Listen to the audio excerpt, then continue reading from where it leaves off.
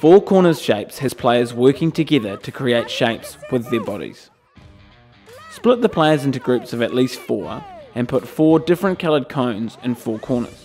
On the coach's call, the teams are to run out to a colour of their choosing and make a shape, for example, a triangle, circle or square, with their bodies together.